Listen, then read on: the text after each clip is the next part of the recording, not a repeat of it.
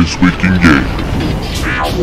In today's show, we'll take a look at Devil May Cry arriving early to PC, Hitman HD trilogy on its way, new free-to-play FPS from Splash Damage, Metal Gear Rising Revengeance box art and a demo announced, Windows 8 changing its guidelines in regards to rating.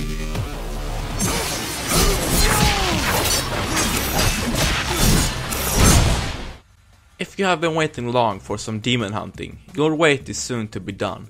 Devil May Cry is set to release in January 2013, and this week, Capcom announced that the PC port for the game will be arriving a week later on January 25th.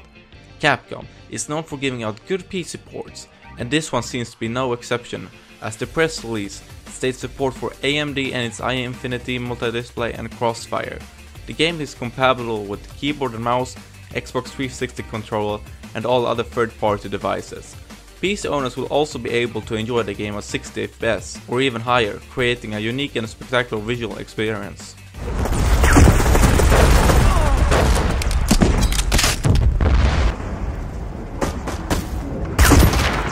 Splash Damage, the creator of Enemy Territory Quake Wars and the horrendous fail that Brink was, released a teaser trailer for the new upcoming free-to-play first-person shooter Dirty Bomb not so long ago, and this week, gameplay footage got released, showcasing bomb-based objective play and a variety of classes in action, with loads of explosion and firearm action. From the gameplay video, the game looks very polished, even though it's still in the alpha stage, but can we really trust Splash Damage once again after their massive fail of Brink, which was filled with bugs and rushed development, which resulted in a product that was worthless and delivered nothing that was promised. Let's hope that Splash Damage can somehow redeem themselves from their past mistakes with this game, even though the road ahead of them to win over their customers seems very rocky at the moment.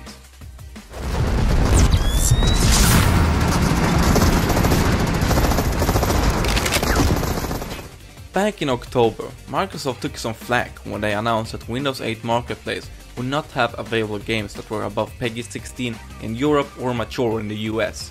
It seemed that Microsoft regretted this decision. It said this week that they have corrected that oversight with new guidelines that will allow mature games onto the Windows Store, provided they have a PEGI rating. The new requirement states, apps with a rating over PEGI 16, ESRB mature, or they contain content that would warrant such a rating are not allowed unless the app is a game, is rated by a third-party ratings board, and otherwise complies with these certification requirements. In regards to the new announcement of the new guidelines, Microsoft also revealed that they have partnered with game publishers, which will bring games such as The Witcher and Grand Theft Auto, with more games coming soon to the store. There is no denying that the step they made in October was a really dumb decision, and would get changed in a matter of time. And while this change isn't game-changing for the operating system, it is at least a step in the right direction.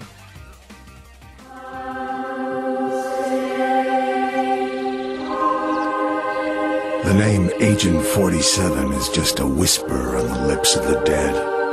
Because if he comes calling for you, you'll never even know. Your cold and emotional assassin, Agent 47, seems to be coming back in HD. With the success of Hitman Absolution, Square Enix announced the Hitman HD trilogy is confirmed, which will feature Hitman 2 Silent Assassin, Hitman Contracts, and Hitman Blood Money. The bundle is listed at $40 and is set to arrive January 29th in North America, Europe and the PAL regions February 1st for Xbox 360 and PlayStation 3. A phantom, a legend. But what would happen if the legend was finally exposed as fact, and the cold sights of death are finally aimed on him?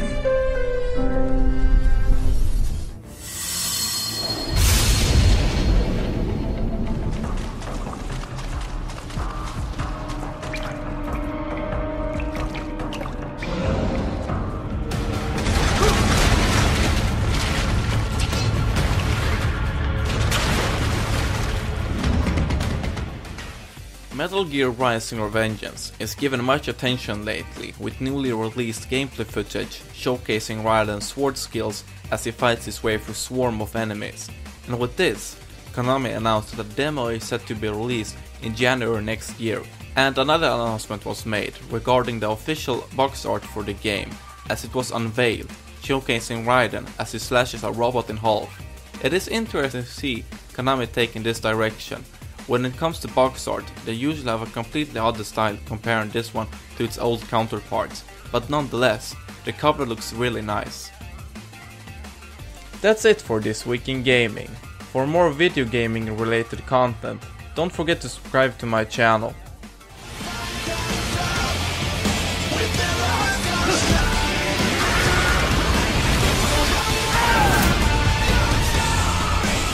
Yes! Waving wide open!